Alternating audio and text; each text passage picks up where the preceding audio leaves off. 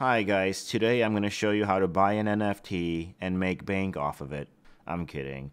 What I'm going to show you is how to route audio from your RME interface into OBS Studio. Alright, let's jump right in. So what I have here is the RME Total Mix Effects. This is basically the software that comes with almost any RME interface. Now I have a lot of little inputs here and things like that because I have the Fireface UFX. But if you have a different interface, you might have less. But the stuff I'll show you should apply to any RME interface that uses this Total Mix software.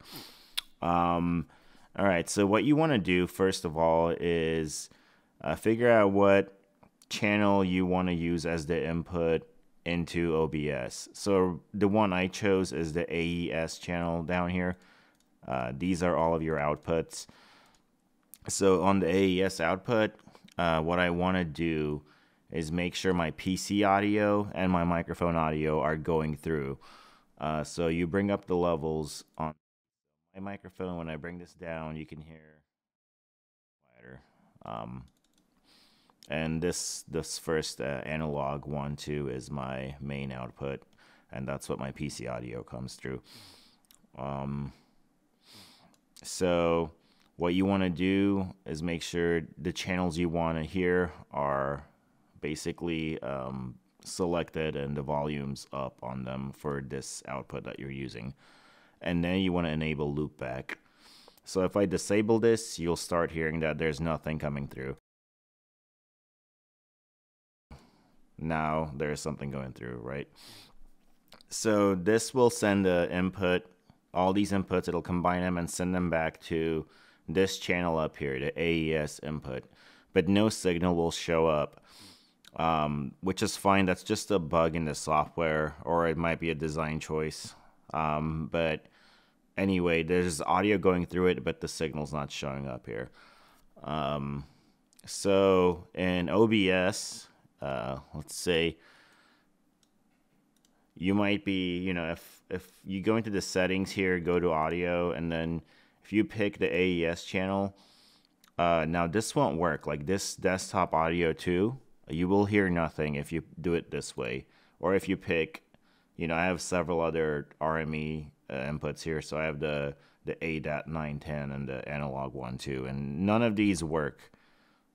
So like if you pick it in this menu here, you will not get any audio. What you have to do is simply go down here to your sources and just click the little plus button and then add an ASIO input capture.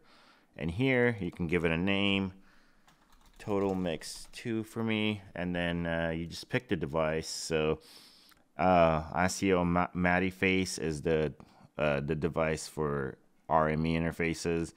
So that's the one I pick, and then you'll see on the channel 1 and 2, it has all the channels of the interface listed. So for stereo, I'll need to pick the first AES channel and then the second one. And then that's all that's required. I might actually be doubling up the voices right now. I don't even know if this is taking it into account, but so yeah, you might be hearing twice as many things, but so I might have to mute this. I'll just delete it. Yeah, but that's all you have to do, and you'll get audio into OBS, and you can start streaming or recording your videos, whatever you want to do.